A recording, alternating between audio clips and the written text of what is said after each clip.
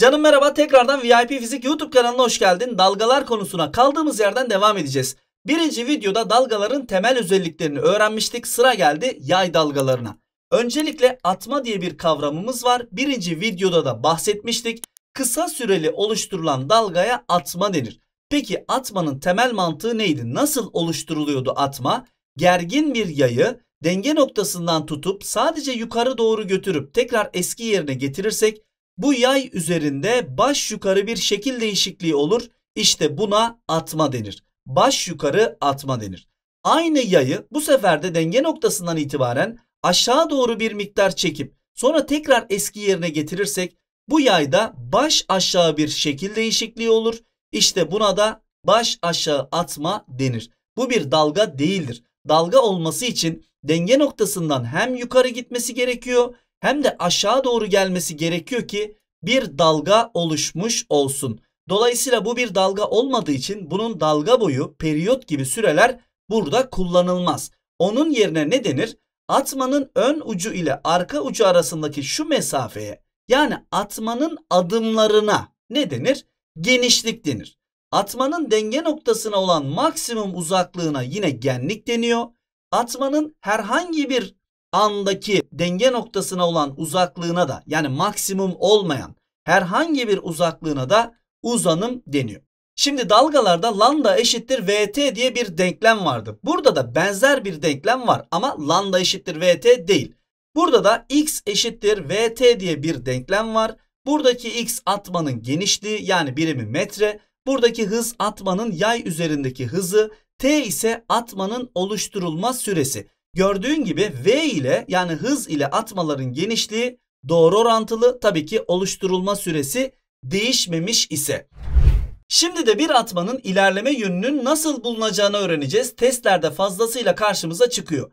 Baş yukarı atma için farklı bir yorum yapılıyor. Baş aşağı atma için farklı bir yorum yapılıyor. O yüzden sen böyle bir soruyla karşılaştığında önce diyeceksin ki bu baş yukarı bir atma mı yoksa baş aşağı bir atma mı? Ona göre yorumun değişecek. Şimdi baş yukarı bir atmanın ön kısım ne demek? Dalga ne tarafa doğru gidiyorsa, mesela bu dalga sağa doğru gidiyor. O zaman ön kısım sağ tarafta olur. Arka kısım arka tarafta olur. Yani bunu bir araç gibi düşünebilirsin. Bir araç sağa doğru gidiyorsa eğer, haliyle aracın ön kısmının burası olması gerekir. Arka kısmının burası olması gerekir. Baş yukarı bir atmanın ön kısmı yukarı doğru titreşir.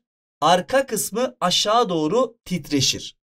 Baş aşağı bir atmanın ise bu atma ne tarafa doğru gidiyor? Sola doğru gidiyor. O zaman bunun önü burası olur. Arkası burası olur. Baş aşağı bir atmanın da ön kısmı aşağı doğru titreşir. Arka kısmı yukarı doğru titreşir. Yani herhangi bir zıtlık yok. Baş yukarı olduğunda ön taraf yukarı doğru titreşiyor. Baş aşağı olduğunda ise ön taraf aşağı doğru titreşiyor. Yani aslında karıştırılacak bir şey yok ama ikinci bir yöntemi de ben sana göstereyim. Sen hangisi senin kolayına gelirse o yöntemi uygularsın. Şimdi bu atma sağa doğru gidiyorsa bu atmanın bir süre sonra görünümü nasıl olacak? Sağa doğru gittiğine göre artık görünümünün şu şekilde olması gerekiyor, değil mi? Şimdi yay üzerindeki şu noktalar artık şu noktalara dönüşüyor. Yani yayın arka noktasına geliyor çünkü. Şimdi bu noktanın bu noktaya dönüşmesi aşağı doğru titreşmesiyle ancak mümkündür. Yani atmanın arka tarafı aşağı doğru titreşti. Şimdi atmanın ön noktasının ise eskiden şuralarda olan noktaların ise şuralara çıkması gerekiyor. Yani yukarı doğru kalkması gerekiyor. O yüzden bu kısmında yukarı doğru titreşmesi gerekiyor. Mesela bunun bir süre sonraki görünümü nasıl olur? Sola doğru ilerlediğine göre sola doğru ilerlemiş halini şöyle çizelim. Nasıl olacak şimdi? Şu nokta artık nereye geldi? Şu noktaya geldi. Yani bunun aşağı doğru böyle inmesi gerekiyor ki bu nokta bu noktaya dönüşebilsin. Ya da şöyle söyleyeyim sana. Şimdi eskiden düz olan bu nokta artık buraya gelmedi mi? Yani önüne doğru gittiği için buraya geldi. Yani bu noktanın bu tarafa doğru titreşmesi gerekiyor. Yani böyle de anlayabilirsin ama bence ilk yöntem daha kolay. Baş yukarı atmanın ön kısmı yukarı oluyor. Baş aşağı atmanın ön kısmı aşağı doğru oluyor. Şimdi deney videosuyla bunu görelim. Şimdi ben burada yay üzerinde baş yukarı bir atma oluşturmak istiyorsam kaynağın şu yeşil noktasını yukarı doğru kaldırıp tekrar eski yerine getirmem gerekiyor. Hemen bir tane atma oluşturuyorum. Yukarı gitti, eski yerine geldi. Bir tane atma oluştu. Bu atma ne tarafa doğru gidiyor? Sağa doğru. Peki baş yukarı bir atma olduğuna göre sağ tarafı ön tarafı olmuyor mu? O zaman ön tarafının yükselmesi gerekiyor. Arka tarafının alçalması gerekiyor. Şimdi şu yeşil taneciğe dikkat et. Dalga ilerlerken yeşil tanecik ne oluyor? Yukarı doğru kalkıyor. Yani ön kısımlar hep yukarı kalkıyor. Peki arka noktalar ne oluyor? Şimdi bu yeşile dikkat et. Atmanın arka noktaları da aşağı doğru iniyor. Demek ki baş yukarı atmanın ön kısmı yukarı doğru, arka kısmı da aşağı doğru titreşir. Burada da Instagram'da karşılaştığım güzel bir videoyu sana izleteceğim. Buradaki araç biraz ileri gidecek. İleri gittiğinde oradaki demir bir anda yere düşüyor. Demirin bir anda yere düşmesi atma oluşmasına neden oluyor. Baş yukarı bir atma ve dayıyı ne hale getiriyor? Ne demiştik? Baş yukarı atmaların ön kısmı yukarı doğru kalkar demiştik. Dolayısıyla bu dayı atmanın ön kısmında duruyor. Ve baş yukarı atma gelip dayıyı da kendisi gibi baş yukarı hale getiriyor. Bir tane örnekle devam edelim. Homojen ve özdeş yaylar üzerinde oluşturulan X, Y, Z atmalarının denge konumuna göre titreşim yönleri verilmiş. Buna göre atmaların hangileri kesinlikle eksi yönde hareket etmektedir diyor. Yani hangileri sola doğru hareket yapıyor. Şimdi X atmasına bakıyorsun. Önce diyorsun ki bu baş yukarı mı baş aşağı mı? Bu baş yukarı. O zaman yukarı doğru olan yer onun ön kısmıdır. O zaman burası yukarı doğru titreştiğine göre burasının ön kısım, burasının arka kısım olması gerekiyor ve burasının da böyle titreşmesi gerekiyor. Önü bu tarafa doğru olan bir araç ne tarafa doğru hareket ediyordur? Önü bu taraf olduğuna göre bu tarafa doğru hareket ediyordur. Yani bu eksi yönde hareket ediyor. Şimdi ikinci atmaya geldik. Bu baş aşağı bir atma. Şimdi bir atma baş aşağı da olsa, baş yukarı da olsa değişmeyen bir gerçek vardır. O gerçek nedir? Atmanın tam orta noktasının hareketi. Şimdi baş yukarı bir atmanın tam orta noktası nereye doğru hareket eder? Tabii ki aşağı doğru. Çünkü daha yükselecek bir yer yok ki gitsin. Yani aşağı inecek tabii ki. Mesela baş aşağı bir atmanın en orta noktası yukarı doğru hareket eder. Neden? Çünkü daha gidecek bir aşağı nokta yok. Orası zaten en aşağı nokta. Dolayısıyla ister sağa doğru gitsin, ister sola doğru gitsin hiç fark etmez. Baş yukarı atmanın orta noktası aşağı doğru titreşim hareketi yapar. Baş aşağı atmanın da orta noktası daha gidecek aşağıda bir yer olmadığı için yukarı doğru hareket eder. Yani ben bu atmanın sağa mı gittiğini, sola mı gittiğini kesin bir şey söyleyemem. Z atmasına geldiğimde burasının aşağı doğru titreşiyorsa burasının da yukarı doğru titreşeceğini anlıyorum. Şimdi bu baş yukarı bir atma. O zaman yukarı doğru olan yer onun ön kısmıdır. Yani burasının ön, yukarı doğru olduğu için burasının da arka olması gerekiyor. Bu bir araç ise ön kısım burası ise bu araç ne tarafa gitmeli? Tabii ki de sola doğru hareket etmeli. Yani bu da eksi yönde hareket ediyor. Sorumuzun cevabı X ve Z olarak bulunmuş oluyor. Esnek bir yayda bir atma oluşturulmuştur. Ok yönünde ilerleyen atmanın T0 anındaki konumu verilmiş. K, L, L, M, M, N kısımlarının hareket yönleri için ne söylenebilir diyor. Şimdi bu atmanın sağa doğru hareket ettiğini soru bana söylüyor. Bu tarafa doğru ilerleme yönü var. Şimdi baş yukarı kısım için farklı bir yorum yapacağım. Baş aşağı için farklı bir yorum yapacağım. Öncelikle atmanın şu orta noktasından yukarısı yani şurası baş yukarı. Baş yukarı atmanın ön tarafı yukarı doğru titreşir. Bu atma sağa doğru gittiğine göre burasının ön taraf, burasının arka taraf olması gerekmiyor mu? Evet. Dolayısıyla şu noktanın yukarı doğru titreşmesi gerekiyor. Yani ön kısım derken bunu kastediyorum. Yani N noktasıyla M noktası arası dediğimiz bu bölgenin yukarı doğru titreşmesi gerekiyor. O zaman bunu hemen eledim. Şimdi geldim K ile L kısmına. K ile L kısmını yorumlayabilmek için tabii ki de baş aşağı atma olan şu atmayı yorumlamam gerekiyor. Bu atma ne tarafa doğru gidiyor? Sağa doğru gidiyor. Çünkü ilerleme yönü sağa doğruysa bu atma sağa doğru gidiyor. Peki sağa doğru giderken atmaların ön kısmı bu sefer de baş aşağı atma olduğu için aşağı gitmesi gerekiyor. Şimdi sağa doğru ilerleyen bir aracın ön kısmı burası, arka kısmı burasıdır. Baş aşağı olduğu için ön kısmın aşağı doğru olması lazım. Yani şurasının aşağı doğru titreşmesi lazım. Şurasının da yukarı doğru titreşmesi lazım. Yani KL arasının yukarı olması lazım. L ile M arasının da gördüğün gibi aşağı doğru titreşmesi lazım. Yani sorumuzun cevabı D şıkkı olmaktadır. Şimdi atmaların hızı yani bir yay üzerindeki atmanın hızı nelere bağlıdır? Ne demiştik? Hız ortama bağlıdır. Şimdi biz yayda ilerlediğimize göre yay bizim ortamımız. Dolayısıyla da yayın kalınlığı bizim hızımızı etkiler. İkinci etken ise yayın üzerindeki gerilme kuvveti. Yani yay ne kadar gergin olursa o yay üzerindeki atmanın hızı da o kadar fazla olur. Şimdi ikinci kavramımız burada mü diye gösterdiğimiz şey yayın birim uzunluktaki kütlesidir. Yani kısacık bir yay olduğunu ama kütlesinin çok olduğunu düşün. Yani bu L'nin küçük olduğunu ama M'nin büyük olduğunu düşün. Bu nasıl olabilir? Kısacık bir yayın kütlesinin büyük olması ancak o yayın kalın olması ile mümkün olur. Yani kısacası buradaki M bölü L oranının büyük olması bu yayın kalın bir yay olması anlamına geliyor. M bölü L oranı ne kadar büyük olursa atmanın o yaydaki hızı o kadar küçük olur. Bunun anlamı da şudur. Kalın yaylarda atmalar yavaş ilerler. Atma ince yaylarda ise hızlı ilerler. Çünkü ince yayın M bölü L oranı küçüktür. Bu oran ne kadar küçük olursa haliyle ters orantı gereği buradaki mü ne kadar küçük olursa, bu sefer küçük olsun dedim çünkü. Bu ne kadar küçük olursa hız o kadar büyük olur. Kısacası özetliyorum. İnce yaylarda hız fazladır.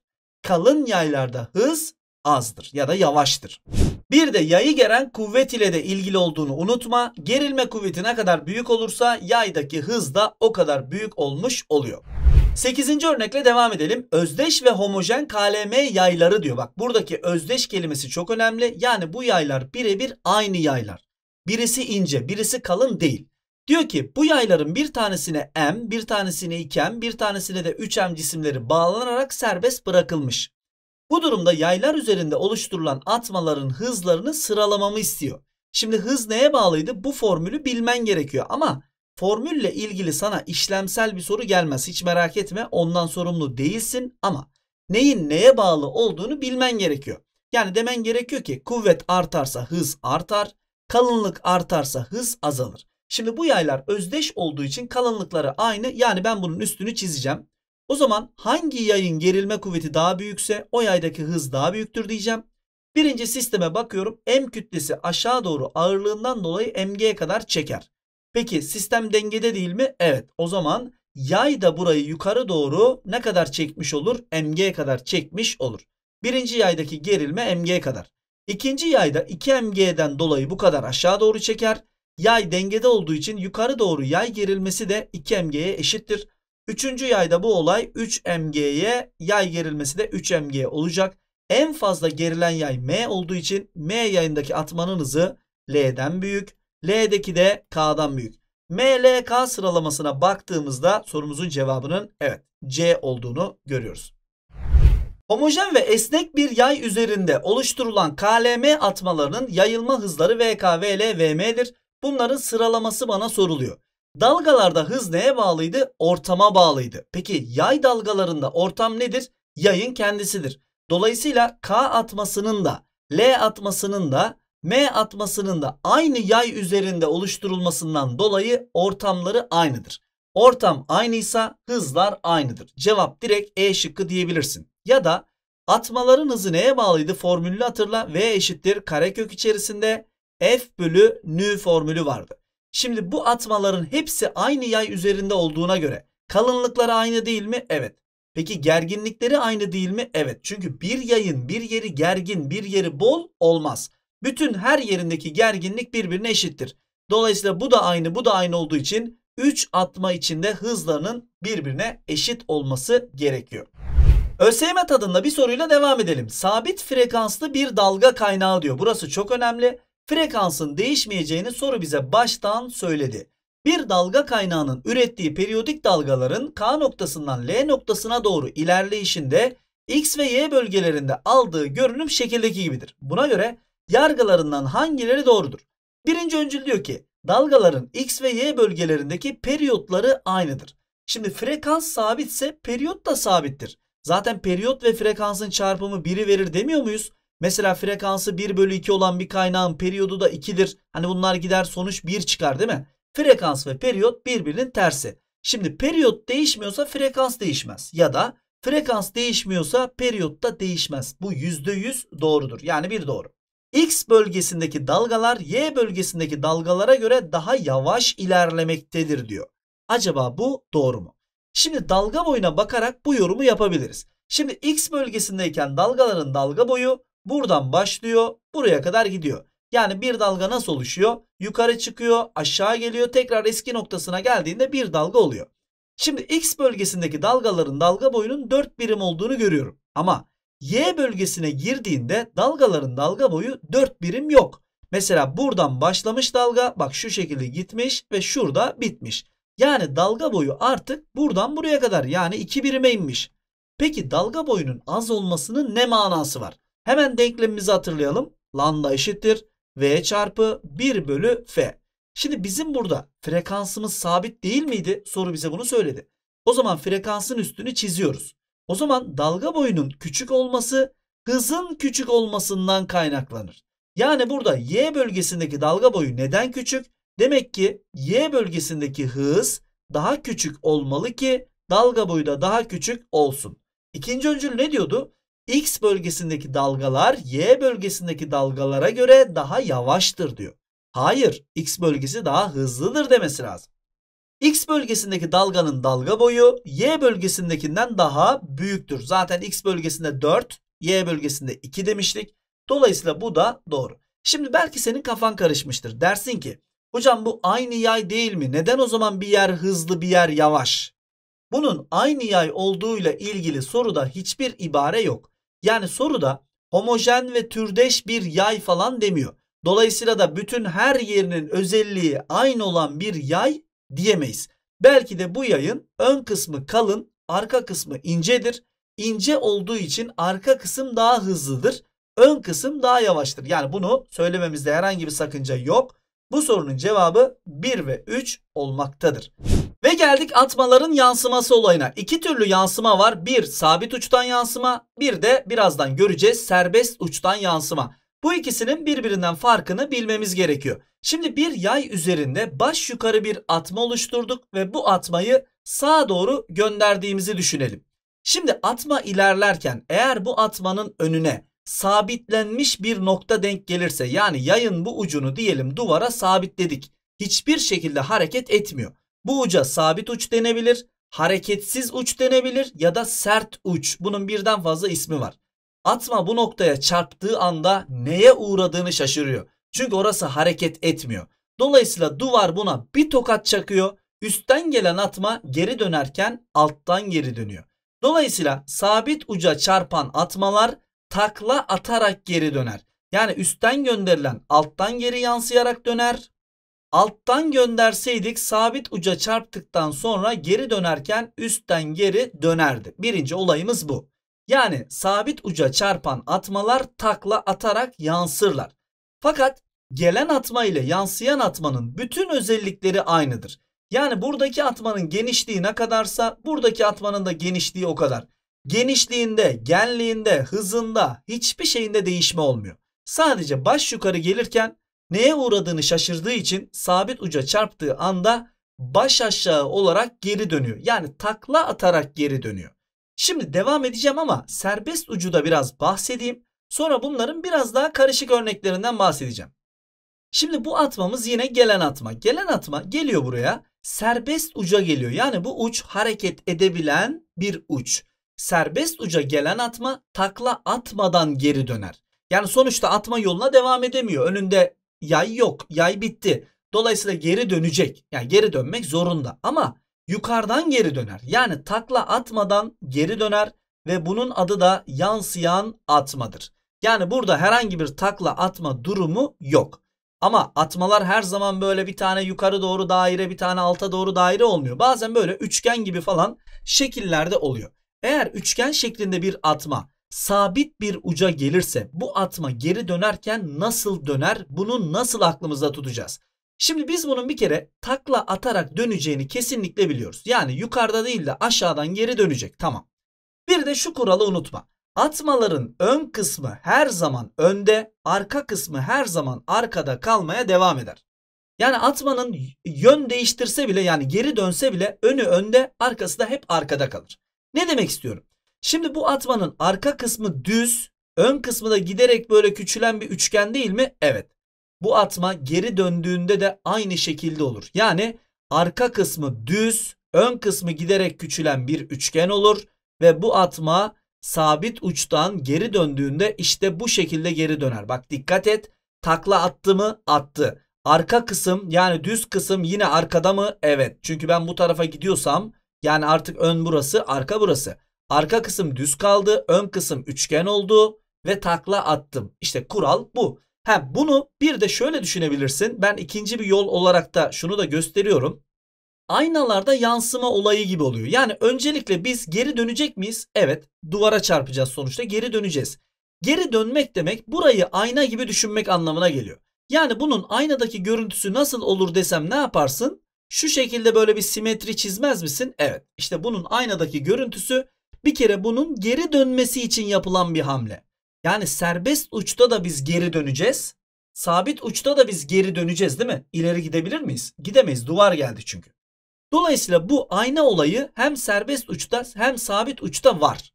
Ancak sabit uçta bir de takla atman gerektiği için şurada da bir ayna varmış gibi düşünmen gerekiyor. Yani bu şekli bir kez daha görüntüsünü yani katlaman gerekiyor. İşte son görüntü bu olur. Yani bu atma engele çarptıktan sonra geri dönerken yansıyan atma işte burada görüldüğü gibi olur. İlk yöntem senin kolayına geldiyse oradan yapabilirsin ama bu ayna yöntemi mükemmel bir yöntem. Şimdi burada geldik. Bu atma sağa doğru ilerlerken atmanın ön kısmının aşağıda olduğunu ve büyük olduğunu, arka kısmının da yukarıda olduğunu ve kısmen daha küçük bir atma olduğunu görüyoruz. Şimdi bu sabit uca çarptığında takla atacak mı? Atacak. Peki takla atsa bile ön taraf hep önde, arka taraf hep arkada kalmıyor mu? Evet. Yani takla attığında görünümü nasıl olacak biliyor musun? Önde büyük şu şekilde, arkada daha küçük şu şekilde ve geri dönecek. Geri döndüğü için artık yönü bu taraf olacak. Bak, öndeki atma büyüktü, hala öndeki atma büyük. Arkadaki atma küçüktü, hala arkadaki atma küçük. Bir de takla attı mı? Evet. Yani alttaki üste çıktı, üstteki de alta indi. İşte sabit uçtan yansıma bu şekilde yapılır. Serbest uçtan yansıma çok daha kolay zaten. Çünkü burada takla atma olayı yok. Sadece geri döneceğim. Yani bu üçgen burada yansıdıktan sonra geri dönecek ya. Sadece burayı ayna gibi düşüneceksin. Bu kadar. Burayı ayna gibi düşündüğünde yani bunun görüntüsünü aynada nasıl olur dediğinde zaten bir simetri olduğunu biliyoruz. Dolayısıyla bunu böyle basit bir şekilde anlayabiliriz. Yani geri döndüğünde yansıyan atmanın görünümü işte buradaki gibi olacaktır diyebiliyorum. Takla atmak yok. Yani ikinci bir ayna mevzusu yok. Burada tek ayna var. Sadece geri dönüyor o kadar. Buraya geldiğimizde yine önde olan kısım büyük, arkada olan kısım küçük. Takla atmada olmayacağı için geri döndüğünde şu şekilde geri dönecek. Şöyle. Yani yine atma ne tarafa gidiyor? Bu sefer sola doğru gidiyor. Çünkü geri döndü. Sola giderken ön taraf burası. Arka taraf burası. Bu atmanın daha önce ön tarafı burası, arka tarafı buraydı. Bak arka tarafta küçük daire, arka tarafta küçük daire, ön tarafta büyük daire. Yani yerlerinin değişme şansı yok. Bak bunu aklından hiç çıkartma. Şimdi bu olayın bir de deneyini izleyelim mi? Şimdi simülasyonumuzda baş yukarı bir atma oluşturacağız ve bu atma buradaki sabitlenmiş bir noktaya doğru gidecek. Sabit bir noktadan yansımasının baş aşağı olarak olması gerekiyor. Hemen deneyimizi yapıyoruz. Baş yukarı bir atma oluşturduk. Bu atma gidiyor. Sabit uca çarptığında baş aşağı atma olarak geri dönüyor. Şimdi de serbest uçtan yansımayı gösterelim. Yani bu sefer ucumuzu sabit değil de artık serbest uç yapalım. Artık burada bir halka olduğu için o halka yukarı aşağı hareket edebiliyor. Dolayısıyla deneyi tekrar edelim. Baş yukarı bir atma oluşturuyorum. Bu atma serbest uca gittiğinde geri dönerken yine tekrar baş yukarı olarak geri dönüyor. Yani takla atma olayı olmuyor.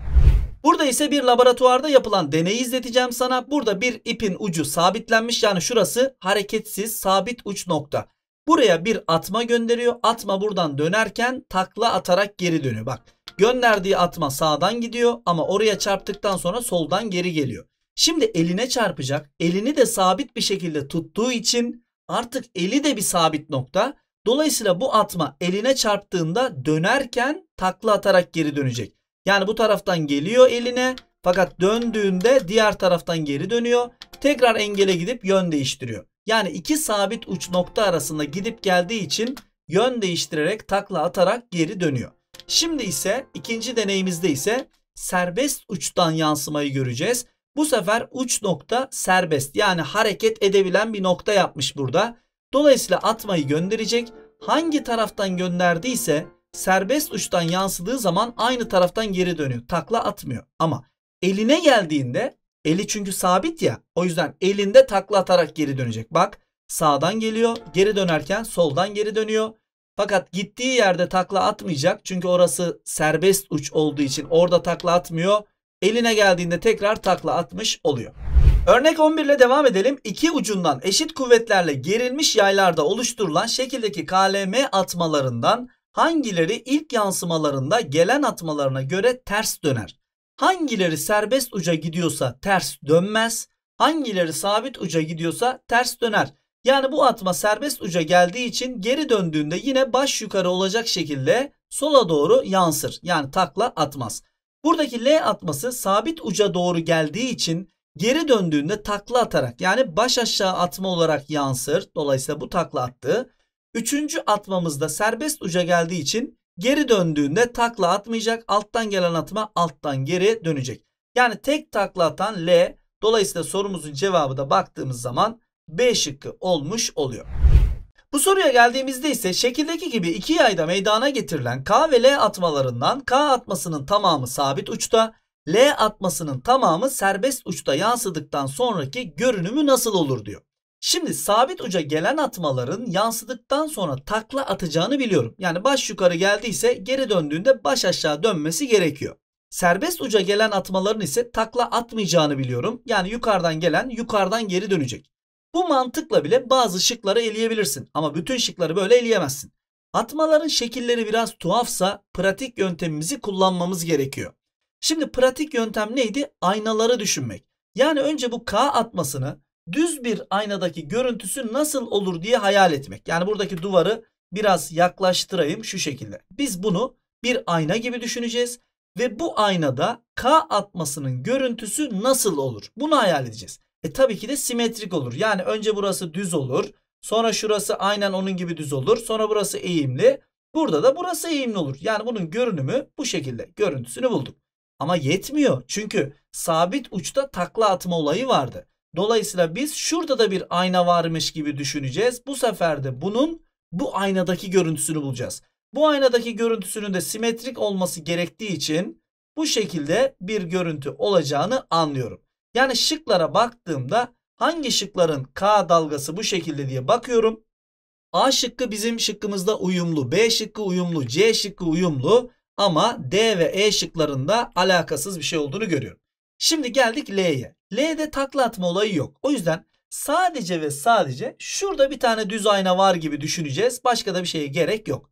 Düz aynada bunun görüntüsünü bulmak çok basit. Bak burası burası. Sonra buradaki düz olan yer gelecek. Sonra burası eğimli, burası eğimli. Yani simetri olması gerekiyor. Hepsi bu. Şimdi L'nin de bu şekilde olması ve geri döndüğü için bu tarafa doğru olması gerekiyor. Çünkü böyle gitti ya, geri dönecek. Bu da bu tarafa gittiyse geri döndüğünde bu tarafa gidecek. Şimdi şıkları incelediğimde hem K'nın hem de L'nin doğru olduğu şık, baktığım zaman C şıkkı olduğunu görüyorum. Sorumuzun cevabı C şıkkı olmaktadır. Ve geldik bu videonun son sorusuna. Esnek bir yayda oluşturulan baş yukarı bir atma şekildeki gibidir. Atma sabit uçta yansıdıktan sonra hangileri doğrudur diyor. Bir kere bu atma geri dönerken baş aşağı bir atma olarak geri dönecek. Tamam. Ama atmalar yansıdığında hiçbir özellikleri değişmiyordu. Yani genişlik, genlik hiçbir şey değişmiyor. Hızı azalır diyor. Hayır, aynı yay üzerinde hala hareket ettiğine göre yay ortamdır. Dolayısıyla ortam değişmediğine göre hız da değişmez. Yani hızı azalır, yanlış. Baş aşağı döner. Sabit uç olduğu için bu doğru. Genliği azalır. Hayır. Bizim müfredatımızda böyle bir şey yok. Yani burada sürtünmeler falan önemsiz kabul ediliyor. Dolayısıyla da genliği değişmeyecek. Buradaki yüksekliği ne kadarsa dönüşteki yani yansıyan atmanın da yüksekliği aynı olacak. Dolayısıyla sorumuzun cevabı B şıkkı oluyor. Bu soruyla birlikte bu videonun da sonuna geldik. Bir sonraki videoda görüşene dek kendine ve sevdiklerine çok iyi bak. Allah'a emanet ol. Hoşça kal.